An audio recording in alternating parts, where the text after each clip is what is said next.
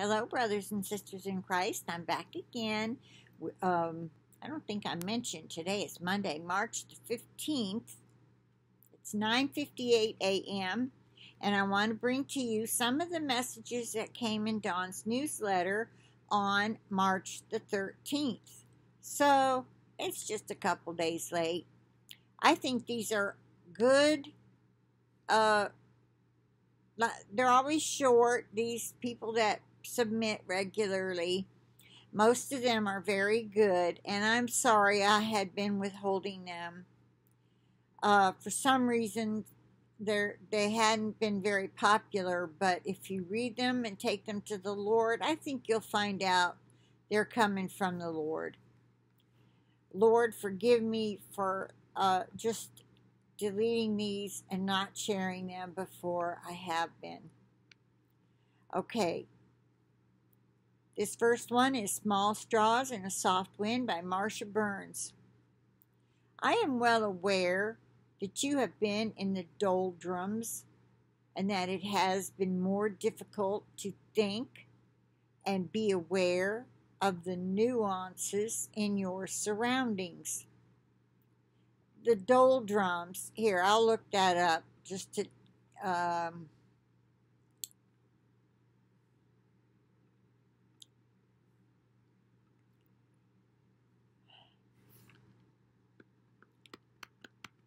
definition of doldrums. A state or period of inactivity, stagnation, or depression.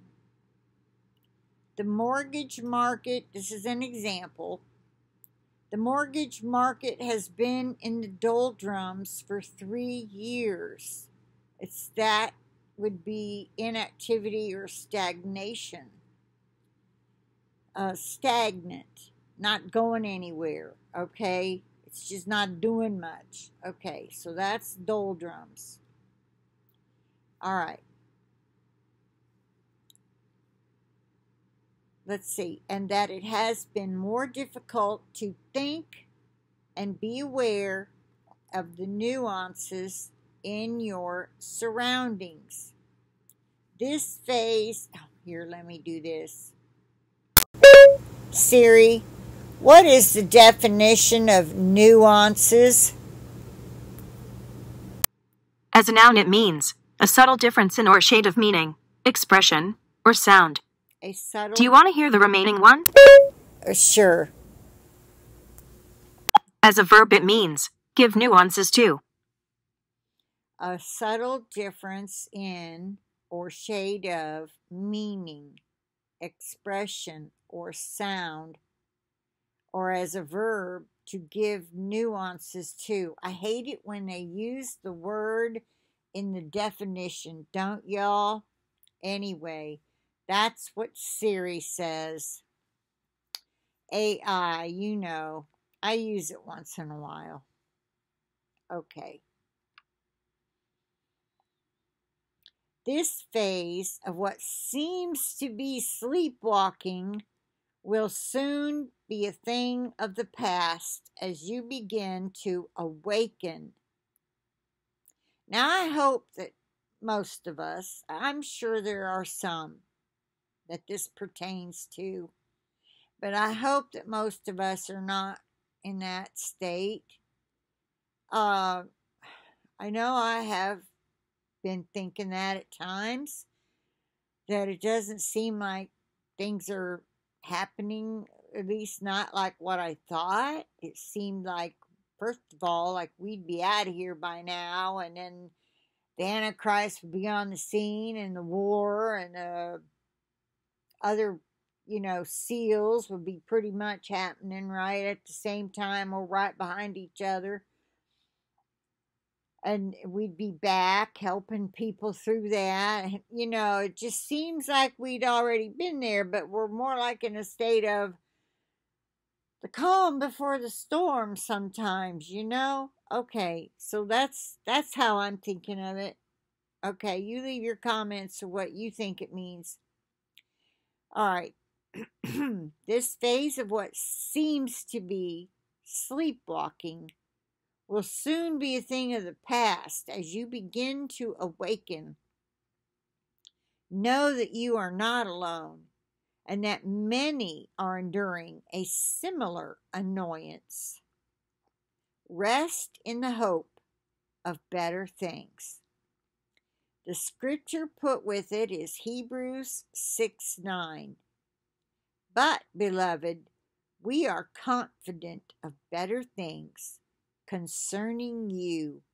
Yes, things that accompany salvation, though we speak in this manner.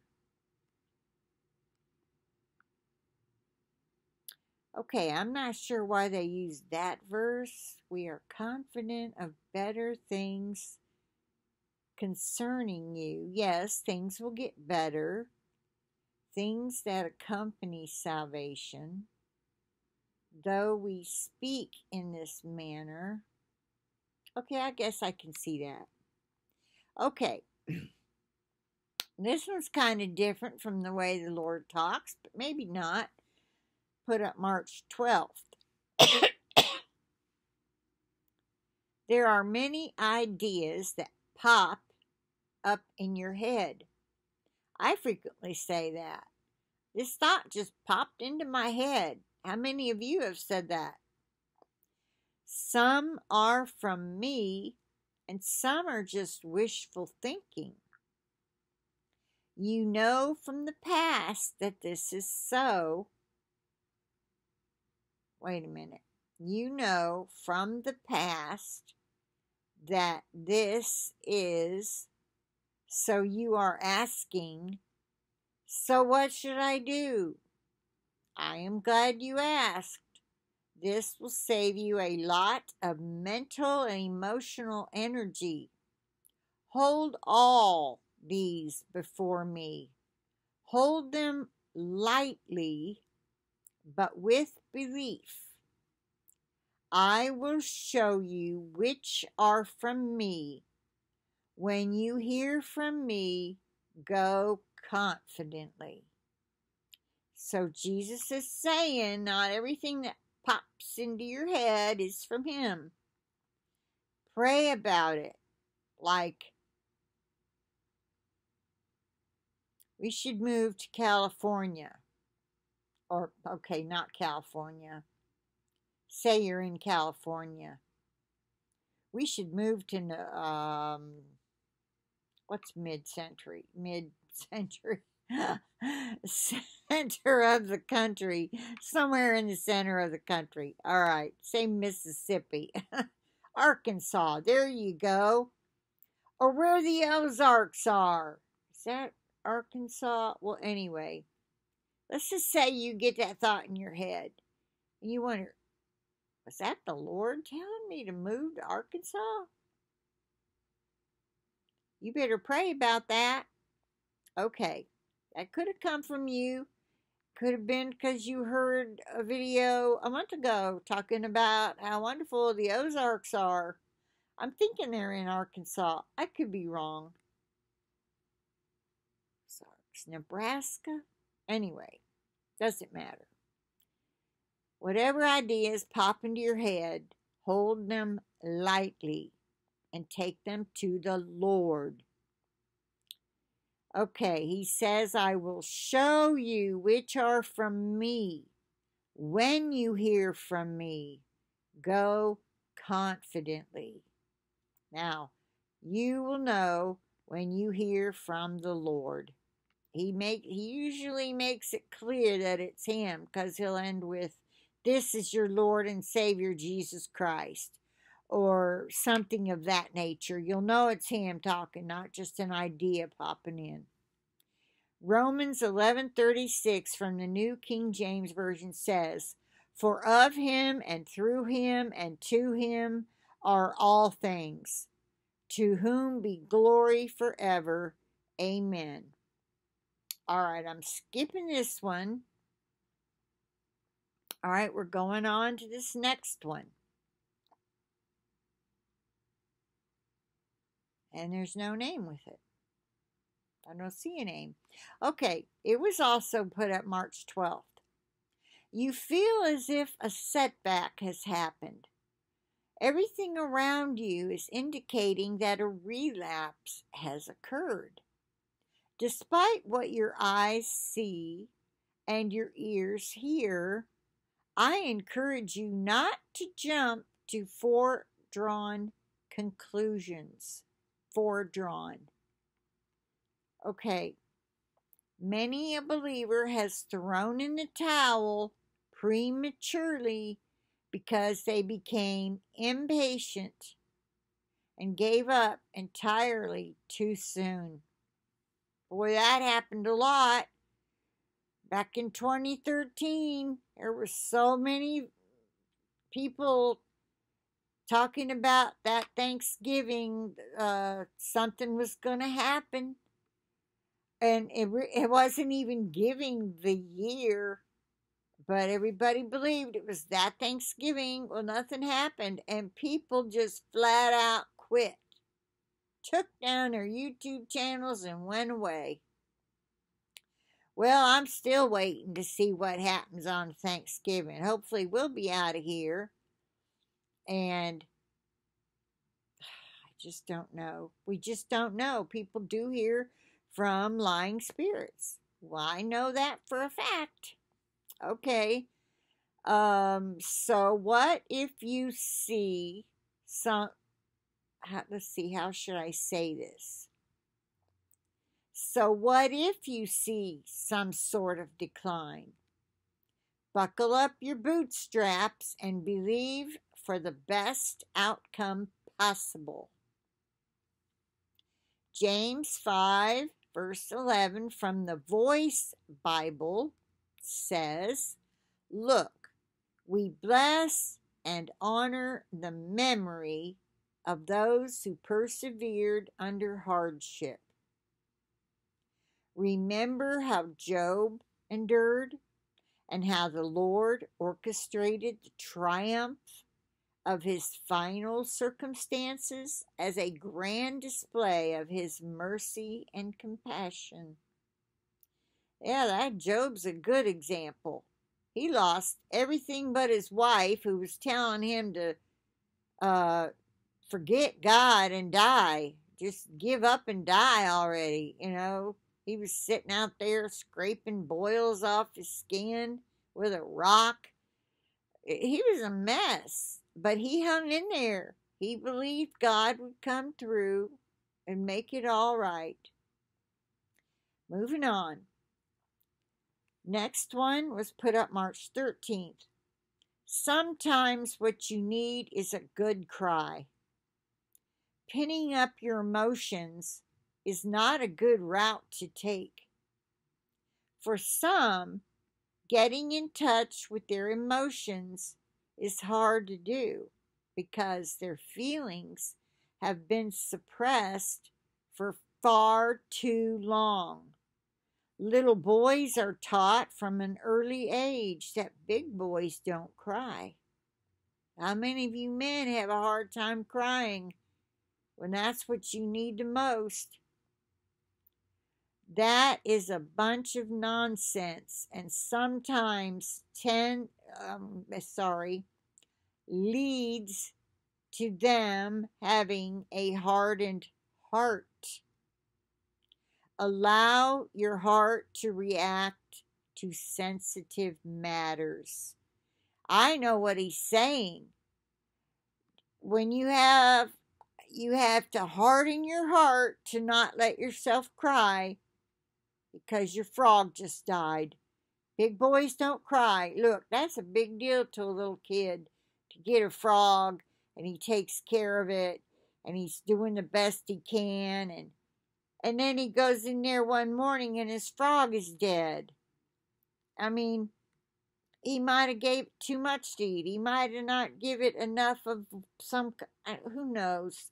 Things like that happen, and they're crying, and their dad says, "Oh, come on now, son, it'll be all right. Big boys don't cry."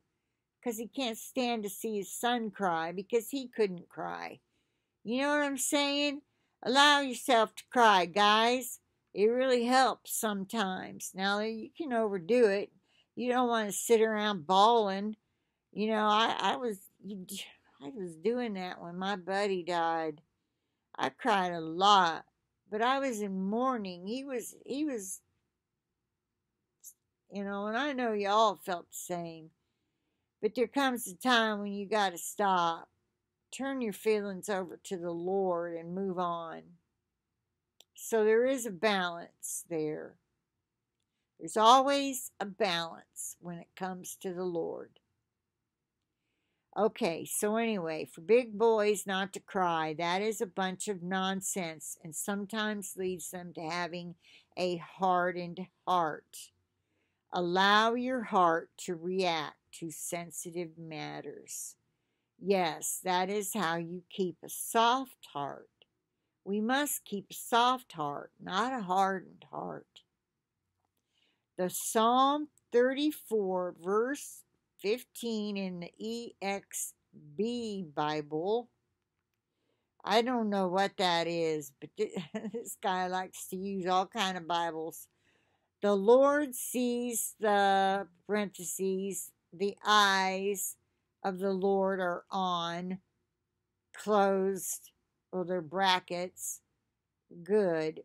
The Lord sees the good, and in brackets, righteous, close brackets, people.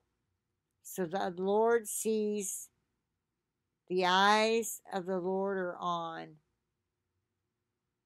Oh, I see. It's like, yeah, the eyes of the Lord are on good, righteous people and listens to their prayers. And then in brackets, his ears attend to their cries for help. Isn't that kind of like the Message Bible? Or, no, that other, there's another one like it. And this was given to Kevin Robinson. All right, now, this next one was put up March 12th. I see a sign that says, quote, wrong turn up ahead, unquote. Wrong turn up ahead? Okay, that doesn't make sense to me. I want you to be very careful with your decisions in the near future.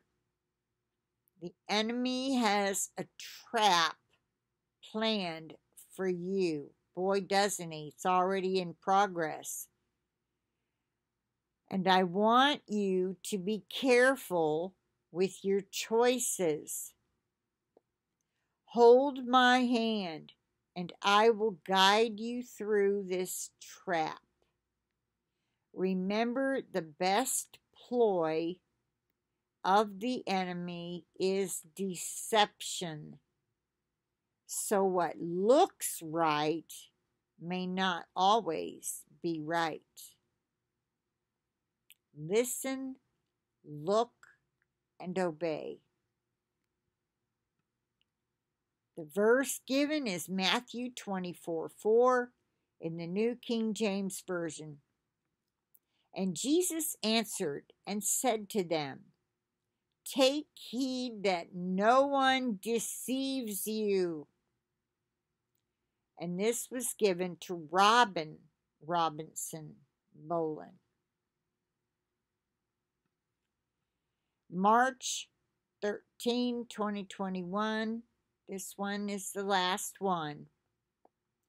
Nothing is facing you that I have not given you the favor, mercy, and strength to accomplish. Hear my word and follow it closely. When you do this, I will be with you every step of the way. When you allow me to direct your every step, you can be assured that you will accomplish so much more than you could have ever done on your own. Look to me for the strength to accomplish my purposes.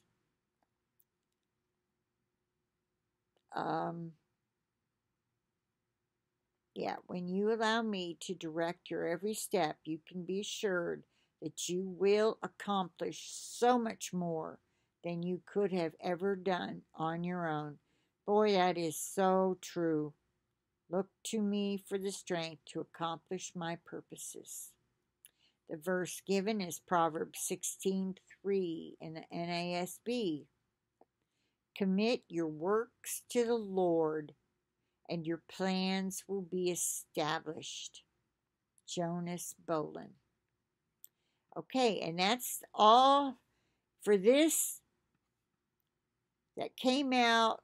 I guess that would have been Friday the 13th. No, Saturday, because this is the 15th. Okay.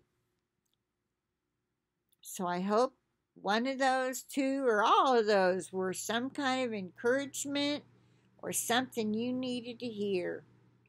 I plead the blood of Jesus over this video and over each and every one of us, our devices, and our internet connection. And with that, I'll say bye for now. I'll talk to you again soon.